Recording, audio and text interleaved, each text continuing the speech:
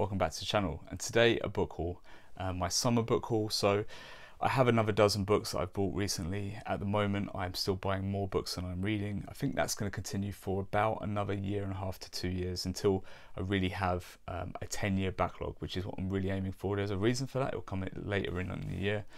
So let's get started with an author that I covered in a previous book haul. So I previously covered Virginia Woolf on here. I picked up a little book that gave a bit of background about the author, and since then I've picked up a couple of her novels. The first one here, A Room of One's Own, and I've got another one here, To the Lighthouse.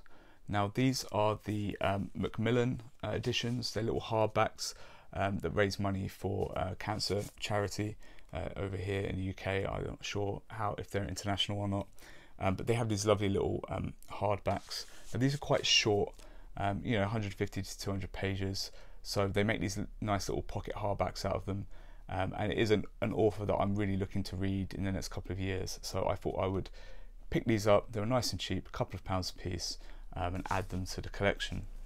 How about some brand new books, some paperbacks? So I like to try to support authors where I can. An author I really like, a series I really like, I like to go out and also support retailers. I managed to find The Shadow of the Gods for a really good price. I think this was about £3 or £4 off of the RRP. It was brand new. I am reading at the moment The Faithful and the Fallen, so it will be a while until I get to these, but I thought, a good price, let's get this one in now. And the other one was Robin Hobb. The next book I need to read in Live Ship Traders is The Mad Ship. I actually paid almost full price for this one, but I wanted to go out into town and support a book shop. There was one reasonably locally that I knew of that would probably have this, and sure enough, this is a mammoth book. But yeah, it's very pretty as well, so I'm glad to have it. Next up is a real bargain. So I'm not really massively into like illustrated editions and what have you, but someone online was getting rid of The Last Wish, which is the first Witcher book, the illustrated edition, for just £5, which is, about $7 or $7.50, somewhere around there. And as you can tell, it's beautifully illustrated. Look at these lovely images throughout. It's a fantastic little book. It's got lovely end papers. And I think if you can find a copy for this kind of price, it's probably worth picking up. It is a high quality book anyway. Next, a sequel that I did not know existed. So Gone with the Wind is a book a lot of people have heard of, but Scarlet is a sequel to Gone with the Wind, written by another author, and I found this giant paperback here. It was only like £1.50, so I thought I'd pick it up in case I ever wanted to read the sequel to Gone with the Wind. Next, an author I love, Bernard Cornwell. I own a paperback copy, what I would call a reading copy of this book already, but I saw it for £2, I believe, in hardback form, so I picked up The Winter King. Now, this was an early printing of the hardback, and it was in really good condition, so I picked that up for just a couple of pounds. Next, another book I have in paperback, a reading copy if you will, is Pillars of Earth by Ken Follett, and I saw this really old. It's not in the best condition, to be honest. Like, it does have some marking on the edges and some scuffing, but again, I think it was like $1.99 or something, so I picked up this big huge hardback copy as well because it was nice and cheap. One author I won't be getting to anytime soon, unfortunately, and they have lots and lots of books out, is Janny Wurts, and I found this one here.